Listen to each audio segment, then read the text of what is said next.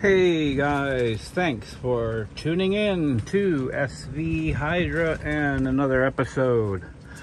Well, today is a pretty decent Sunday. Getting lots done. We've got the stern ready to start and put on our little toy there, that blue thing on the stern. That is for the SailoMat 601D wind vane. So that'll go on. As you can see, I have got tools everywhere because I don't believe in cleaning up until the end of the day. I added the extra support on the rear stanchion, which I've yet to do on the other side because I wanted to see how that fit. I wasn't sure whether to put it there or in that back corner there. I've left it at a length where it'll go either. So from there, I decided to go on a bigger job and decided to put in the, where is it? The Lewmar Pro range windlass. This is the Lewmar 1000 Pro 1000 windlass. For those of you who aren't sailors really and watching the channel because you want to see me die or come close and just barely make it, the windlass is what you use. It's an electric motor to lift your anchor, your chain, and your rode. Now, what is rode? Well, rode is rope, but when it's used for your anchor, it's called rode.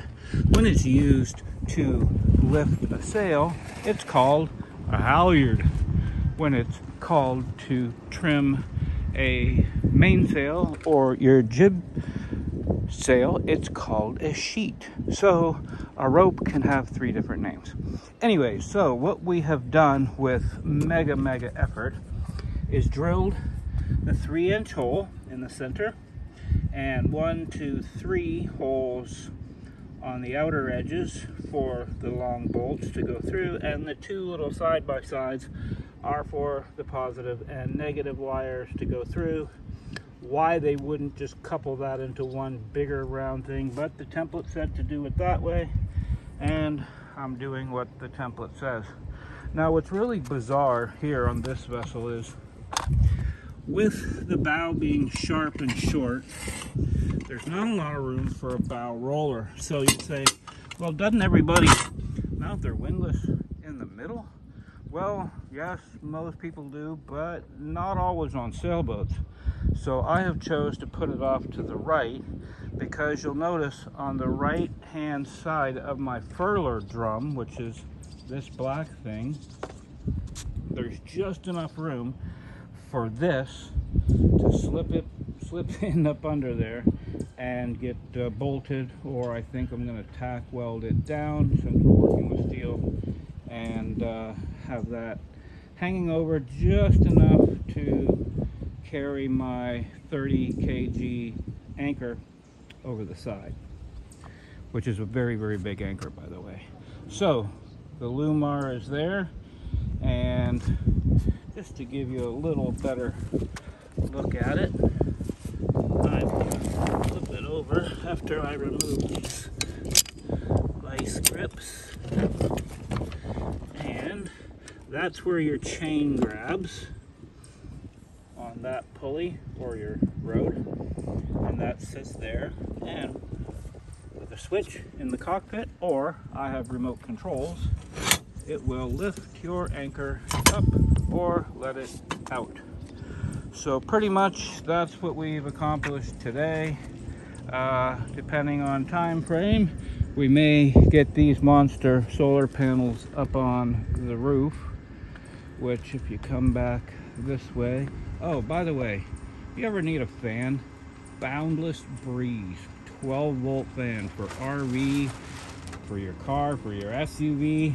If you need a fan, those things, if it's not a windy day, that thing would almost push this boat 1.5 knots. Not really, but anyway, Great fans. Boundless breeze. Don't forget, buy yourself a boundless breeze. So, looking back here at the roof where the solar panels are going to fit. Definitely room for two large ones up there, no problem. In the center will be my Iridium Go antenna mounted on a 12-inch or an 18-inch pedestal.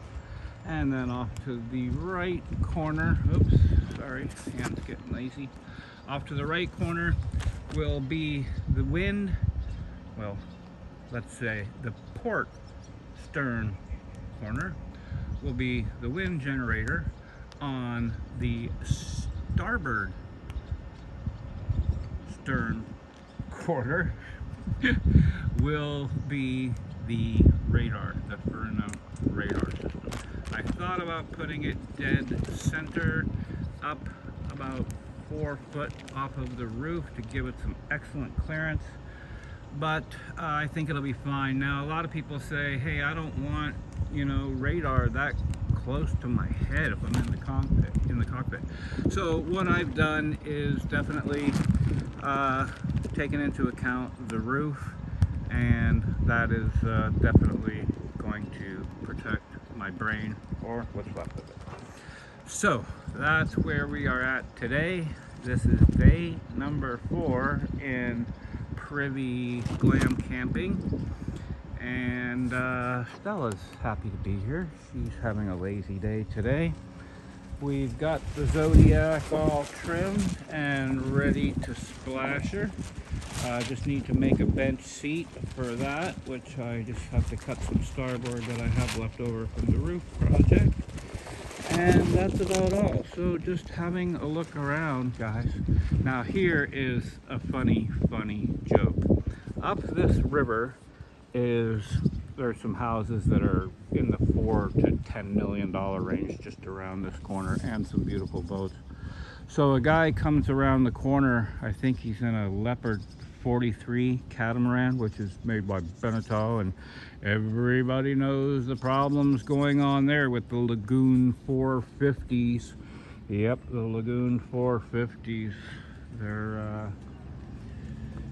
They've got serious problems, and there's a channel that you can watch for that. I don't know if I should get involved in that, but yeah, if you Google it or search on YouTube, Lagoon 450 issues, that's a whole nother story. Anyways, guys, thanks for tuning in so much. Here we are at Dover Marina. Pretty cool houseboat. Beautiful trawler there next to it, and a house to go with it. But yeah, so I guess I can say it, the bulkheads, you know, the Lagoon 450 bulkheads. So this big cat was coming by, and I don't think the Leopards have any issues, but they were driving by and I hollered out, hey, how's the bulkheads on that Leopard? And guess what I got? 2 big bird fingers. 2 big bird fingers. Yeah, well, some people can't even take a joke. Anyways, guys, thank you so much for tuning in. It's been a great day, and looks like we're getting some clouds rolling in. I'd much rather be on the lake, but I'm not. So signing off. And please, if you haven't already, please subscribe.